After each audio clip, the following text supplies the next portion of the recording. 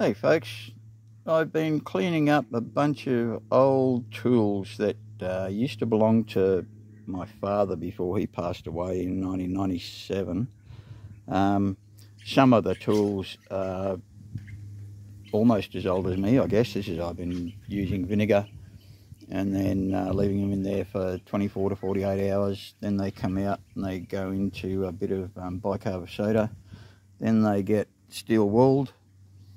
Then they get washed off. Then they get a quick spray of the degreaser at the moment, so they get a quick spray of that, and then they get a quick spray of this stuff, which is basically a WD-40 cheap version, and they come out fairly good.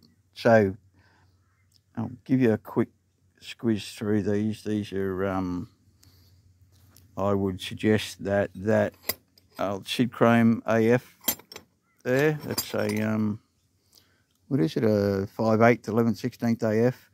That may well be older than me. Dad did his apprenticeship when I was doing his apprenticeship, I think, when I was born. He hung on to a lot of his tools. After he passed away, a lot of them got sold, the more high-end stuff, and I grabbed his old toolbox that he'd used when he was working at Wreck Air Hire, and he worked in the mines out of Blackwater for a while. And so he had a whole collection of tools. I also had a 32-piece Sidchrome 3/4 inch drive socket set that someone decided they wanted more than me. It disappeared. A whole bunch of these tools have disappeared over the years. People have gone, yeah, can I borrow a tool? Yeah, no worries, and you know the story. But we've got GEDORE, which is a German, I believe, German company. Yeah, so we've got the big GEDOREs. He worked on heavy machinery. He had his own drill truck at one point, so he had a lot of big stuff like this, like 30mm Sidchrome, 36mm Sidchrome, Australian made one. Sidchrome doesn't make their tools in Australia anymore. They're long gone. They got sold. Stahlwille, I think, or Stahlwille. They're another German high-end spanner. We've got more Sidchromes, old Sidchromes. This is an AF 15/16 and 1 inch open end. There's this old BSW measurement, which is, I don't know, you mechanical type people know all about that, but that's yeah, we've got 3/8 and 5/16, I think. Yeah, BSW. I think it's Whitworth or something, isn't it?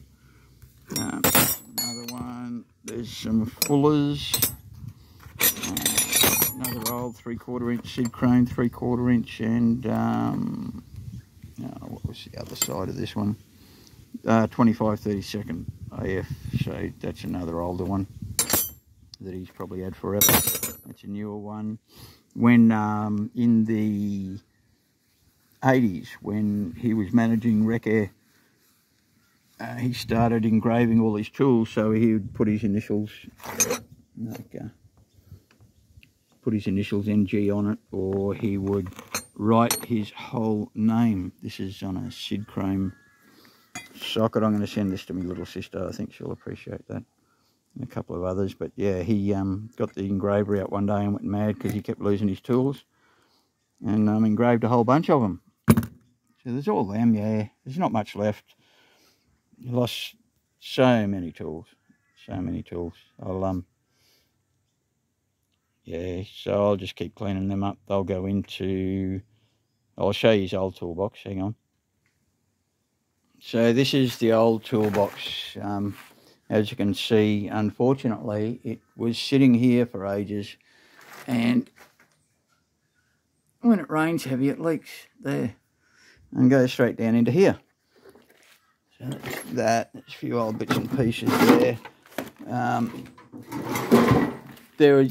In the mining industry, there was a mad sticker collecting thing going on, and Dad was never into it, but people would give him stickers all the time, and after he passed away, he had this folder just chock full of stickers, mining stickers, you know, these sort of things, and there was a mad thing in the mines. It was, I don't know whether it still goes on, but people were willing to pay money for hard to get stickers, and some of these, like this one here, there's some Alminco ones, which was one of the companies that he worked for. There's Allied Plant Hire, which is another part of the Alminco company. IWS, there's Castrol stickers, there's just all this stuff that I had on here, like this sort of stuff. And it was, yeah, apparently it was a mad thing. So I stuck all those over this thing. I had this toolbox forever. It's been from Rockhampton down to Brizzy, out to Kingaroy. It's gone lived up in far north Queensland. It's well and truly beyond its use by date now. And yeah, and quite a few tools, I guess, went missing as people borrowed them. But anyway, that's the old toolbox, and I'll show you the one that I'm going to put it all into, which we found at the dump one day. So this will be the new toolbox that'll go on the back of the ute. It's got a bit of damage. It's obviously had a hit, so I've got to realign a few things and sort all that out. But hey, it's free. Got my little baby welder, just in case I need to use a little baby welder for something.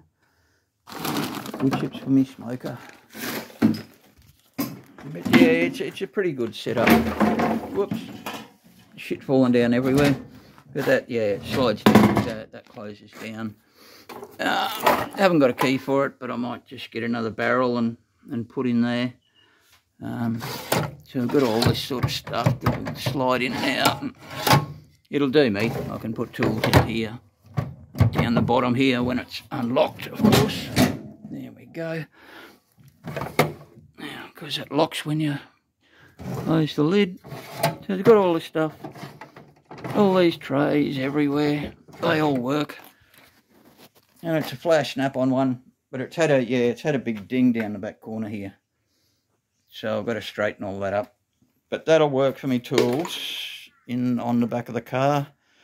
I've also got a bunch of a whole mess of stuff anyway. I've got that's another Tool Pro kit that I bought because I didn't have tools and I need tools. Got all this stuff, got all just junk everywhere. There's all these big giant Allen keys and stuff that I've had over the years of Dad's, so I've cleaned up a whole bunch of them. Yeah, got my chainsaw hiding way over there underneath that old barbecue. So much stuff I've got to sort out. But anyway, that's what I've been up to the past couple of days. The ute's going. I'll have video. Bazinga flash. I'll have video of the ute going up at some point. I did make a video, so I'll show you. As you can see, it's been turned around now. But yeah, I just thought you might be interested in them. So old Sturdy. If I can get it to focus, there we go. Sturdy. There's an old Mini Max here. Yeah, another Sidchrome. Stahlwille. There's a Fuller here. Another Sidchrome. These are the... Hang on, let me see if I can focus. These ones are like that. They're really great if you've got the room for them, but they're not real good if you haven't. But they're good for, I mean, old school motors and stuff like that. They would have been perfect. Nowadays you can't fit a anyway, I'm rambling. Engines nowadays are too hard to work on. But there's some more Allen keys and old sockets and bits and pieces, and there's some other stuff that I've bought, and there's other stuff that Dad had that he bought later on in life, and you know, this sort of thing. One of the last of the 1/2-inch drive kit that I had, other than the sockets, and there's not too many of them left either. Most of them are 3/8. But anyway, I'm rambling on. Enjoy. Back to the rest of your day.